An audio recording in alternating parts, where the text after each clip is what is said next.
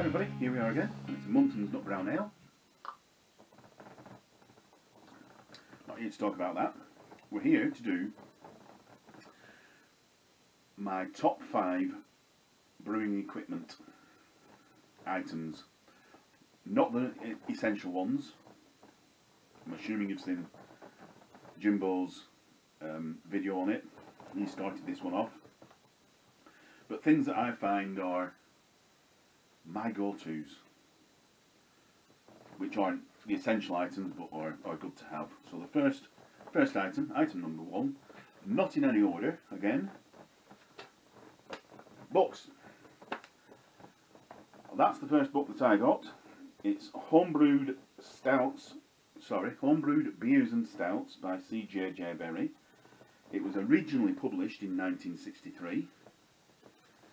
I started brewing in the 1980s, so it was 20 years old by then, and already into its 5th edition.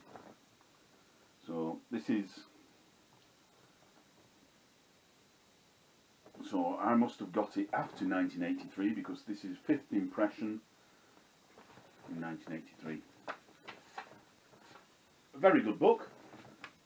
Extremely detailed and accurate in the actual brewing process and some of the historical bits of brewing, and it also has a certain amount of basic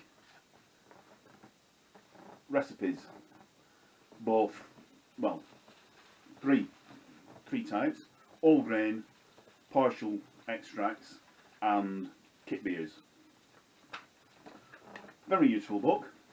I've never found a book that's better, apart from maybe his first steps in winemaking. Again, when was this one? I got this one after, because I started brewing beer. I can't see when it was first published, but again, this is the 8th edition, reprinted in 1989, so I got it sometime after 1989 when I decided to start brewing wine. So that's number 1. Number 2,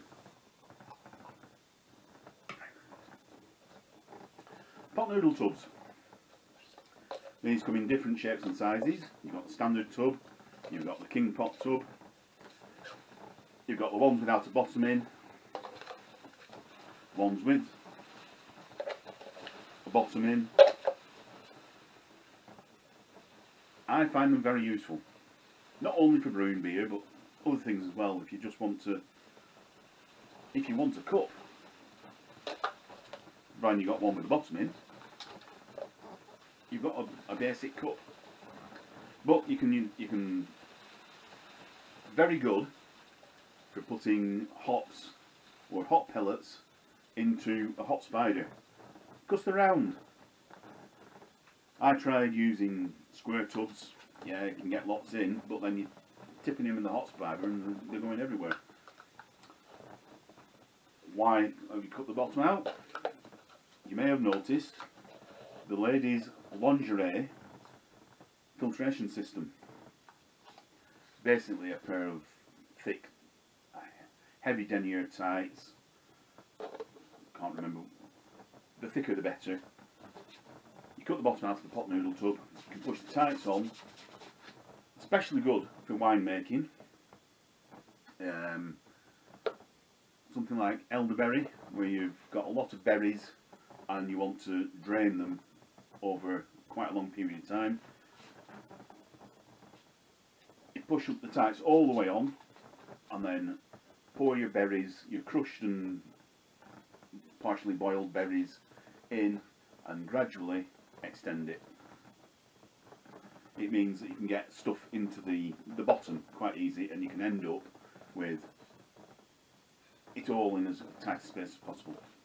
But yeah, so we'll stop waffling.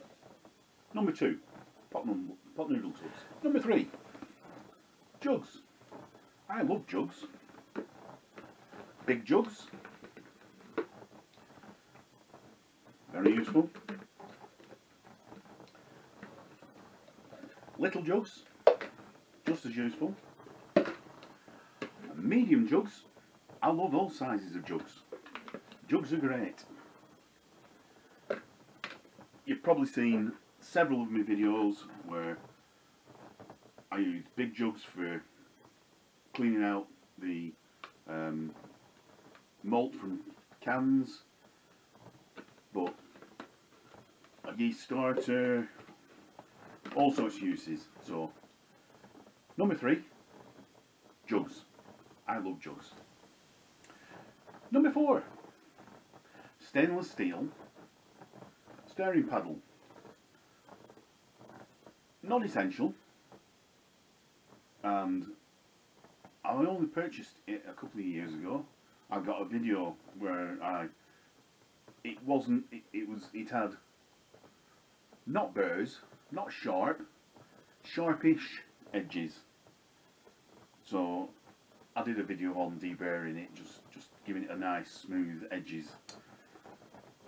That also wasn't essential, but it stops you from scratching your fermentation vessel. Is it essential? No. I started with basic spoons, using doing kit beers, just kitchen cutlery. I moved on to a longish spoon, again just a kitchen spoon. That was far better, less chance of burning yourself. I then moved on to a plastic spoon, a brewing spoon, about that length. That lasted for about 6 months before I snapped it. So I thought I'll splash out on a stainless steel paddle, and to be honest, I wish I'd done it earlier. So, number 4, stainless steel paddle. Right, number 5. I'm going to cheat a bit here. Measuring equipment. You don't really need to use any measuring equipment with brewing.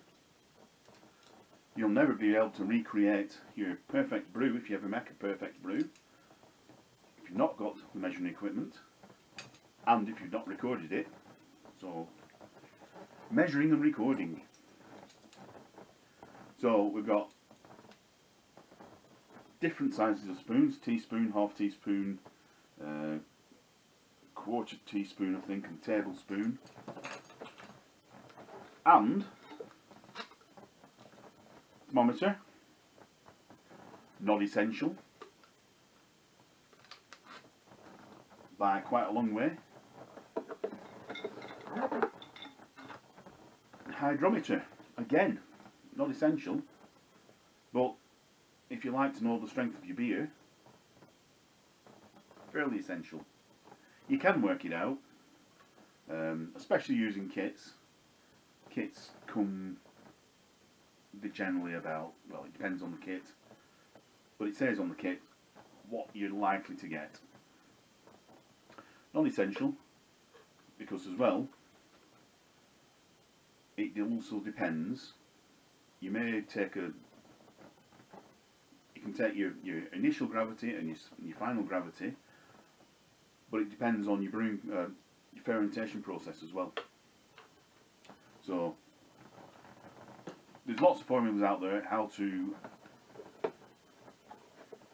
calculate your alcohol content, but unless some are easier than others, there's one in the book, but unless you have strict controls over how much oxygen is getting in, you'll never really know how much oxygen, how much alcohol you get.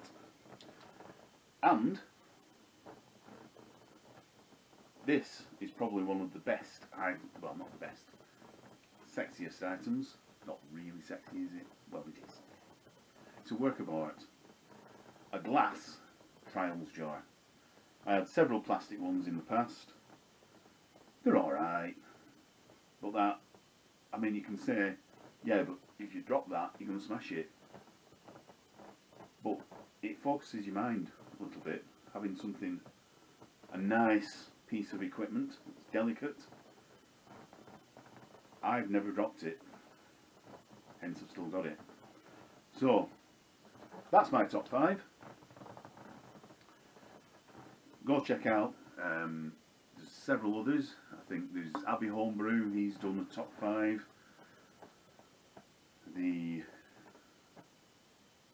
I'll list them below. Grimborium Brewer.